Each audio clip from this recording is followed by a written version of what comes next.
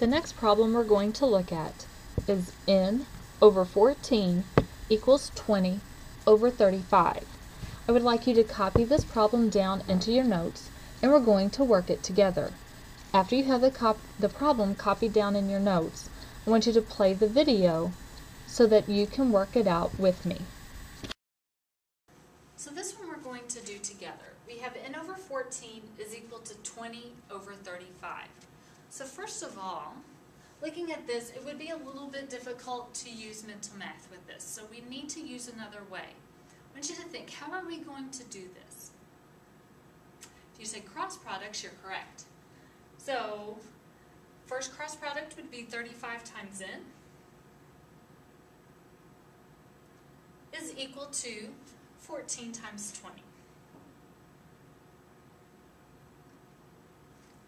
So we have 35 times n equals 14 times 20.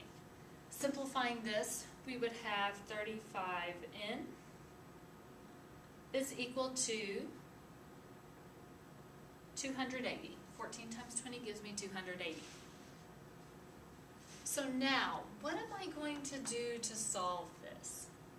So thinking back to solving equations, with these being written right by each other, that means we're multiplying. So to solve that, you're going to divide. So I want to divide both sides by 35, the coefficient of our variable, whatever we're multiplying in by, and you would get that n is equal to 8.